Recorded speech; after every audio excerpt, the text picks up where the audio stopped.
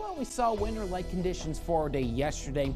We saw those snow showers and a few flurries in the morning, but we did keep our temperatures pretty cold throughout the day, stuck in the 30s. The good news is at least us here in the valley are free of the snow showers. Still some lake effect snow for parts of Michigan, northern Indiana, northwestern Ohio. That likely fizzles out throughout the day as this high pressure off to our south slowly continues to push on in. So expect plenty of sunshine, at least today. A few pockets of sunshine through the rest of the week as well. But the big story, though, is going to be our temperatures that we're going to see slowly warming up through the rest of the week, and especially as we head into the weekend.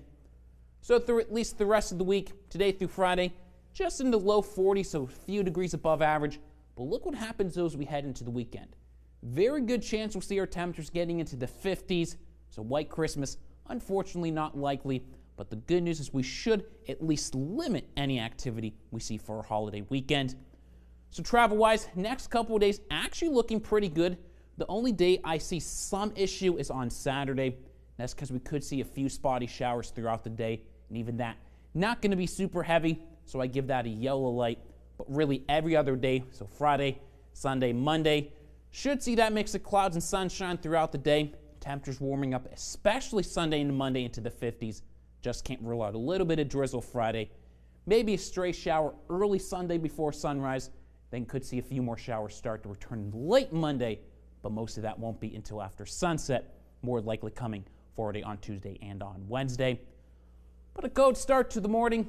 Currently 24 here in Wheeling as our warm spot, as well as up into Millersburg, but as cool as 17 into Cambridge. So definitely make sure you bundle up as you step out the door this morning. Coat, hat, and gloves, not a bad idea, especially up through sunrise. We'll slowly try to get back into the 30s, especially later this morning, but early this morning, feeling like the 20s before we try to max out in the low 40s by the time we get to the afternoon. So yes, going to feel chilly, but at least we're going to see sunshine throughout the day today. This morning, just a few of these passing mid to upper level clouds, so still going to see plenty of sunshine.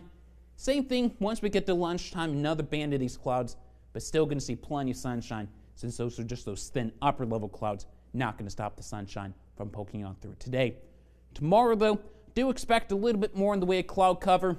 Temperatures just about the same in the low 40s, but expect periods of clouds and periods of sunshine throughout our day tomorrow, as well as through our day on Friday. Just can't rule out a little bit of drizzle late Friday evening. Spotty showers, 46 for our day on Saturday. Could see a stray shower Sunday, but the second half of the day and early Monday, we should see plenty of sunshine, temperatures in the 50s. Then 54 with the return of a few scattered showers for our day on Tuesday.